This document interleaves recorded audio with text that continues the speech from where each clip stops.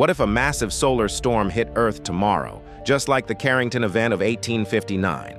Within minutes, every satellite orbiting our planet would be completely fried. GPS stops working, the internet goes dark, global communications vanish instantly. Then the real nightmare begins. Power grids across entire continents overload and explode from the electromagnetic surge. Billions lose electricity for years, not days. Nuclear plants lose their cooling systems. Hospitals lose life support. Transportation networks shut down completely. But here's the terrifying part. Every piece of digital data gets erased permanently. Bank records, medical files, decades of human knowledge stored electronically, all gone.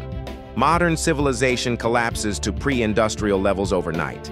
We can't rebuild because we've lost the digital blueprints for manufacturing electronics. The worst part? We're completely defenseless against this inevitable solar event. It could happen any day, and we'd never see it coming.